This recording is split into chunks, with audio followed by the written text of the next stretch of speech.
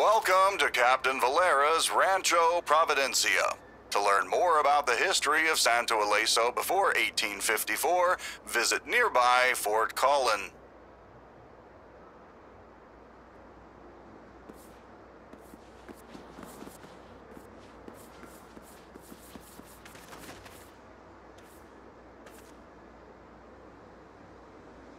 Did you know?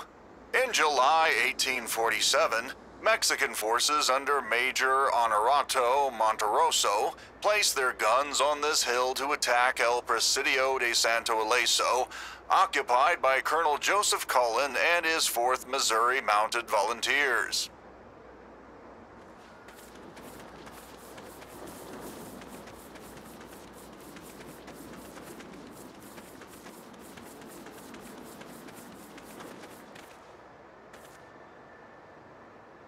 Did you know? Under the full moon of July 27th, 1847, Colonel Cullen led his men on a raid to surprise the Mexican army. On this very spot, a pack of werewolves ambushed and devoured the Missouri Volunteers.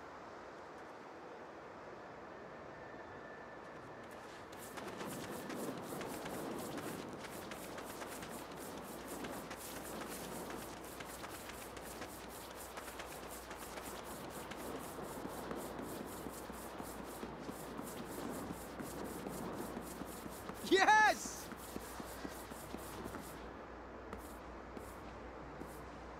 I'm busy tomorrow. How about yesterday? Did you know? In 1821, the government of Mexico gave a parcel of land to Captain Miguel Valera for his military service. Valera built his settlement on the site and called it Rancho Providencia. Yes! I drank too much last night. Did you know? These days, Rancho Providencia is a vibrant neighborhood on the Santo Ileso's east side. However, at the time of the original 1821 land grant, Rancho Providencia included all of what is now Kavanaugh County.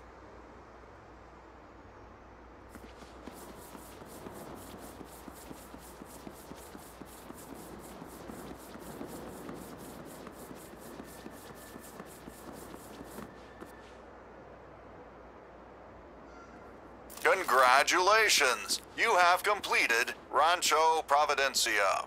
A lot of history happened here. Thank you for exploring hidden history with the Kavanaugh County Park Service. Enjoy your prize. If I can't be a werewolf, at least I can look like one.